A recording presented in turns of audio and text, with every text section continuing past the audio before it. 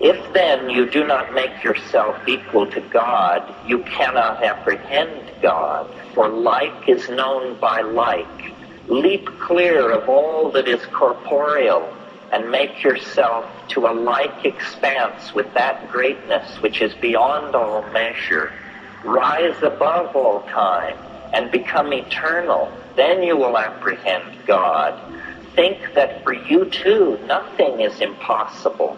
Deem that you too are immortal, and that you are able to grasp all things in your thought, to know every craft and every science.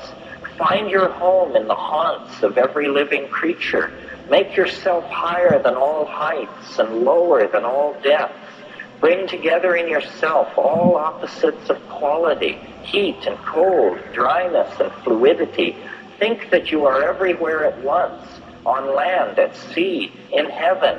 Think that you are not yet begotten, that you are in the womb, that you are young, that you are old, that you have died, that you are in the world beyond the grave. Grasp in your thought all this at once, all times and places, all substances and qualities and magnitudes together. Then you can apprehend God.